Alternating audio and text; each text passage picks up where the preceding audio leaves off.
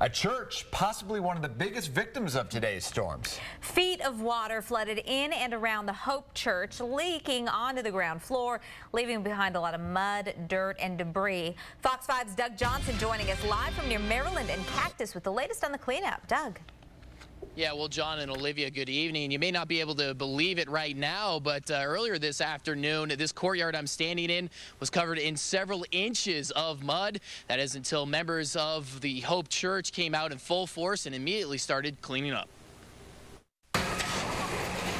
It's a cleanup effort which has brought the Hope Church congregation closer to one another. I came together, showed support, and it's really a family here at Hope. But at first, the floodwaters had lead pastor Travis Ogle praying to God. You saw clearly there were cars underwater. There were people swimming to dry ground, and so we were just overwhelmed with how much rain was flooding around our campus. Eventually, so much had come that it had punctured a hole under the foundation of this wall, sending up to 3 feet of water crashing into the property. Firefighters showed up and said, "You've got to evacuate the building."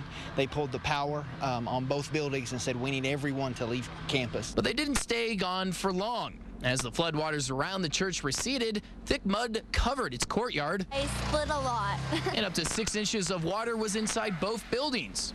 And with amps, chairs, and instruments all inside, the church says damages will cost at least $500,000. And to give you an idea of just how bad the damage is, I'm standing on Cactus Avenue right in front of Hope Church, and the street below me is almost completely washed out. But everyone lent a hand to clean up. I just picked up a broom and started sweeping. And now Pastor Ogle says the church is ready to be back open for Sunday service. And we have been overwhelmed with the number of people who have come just to serve.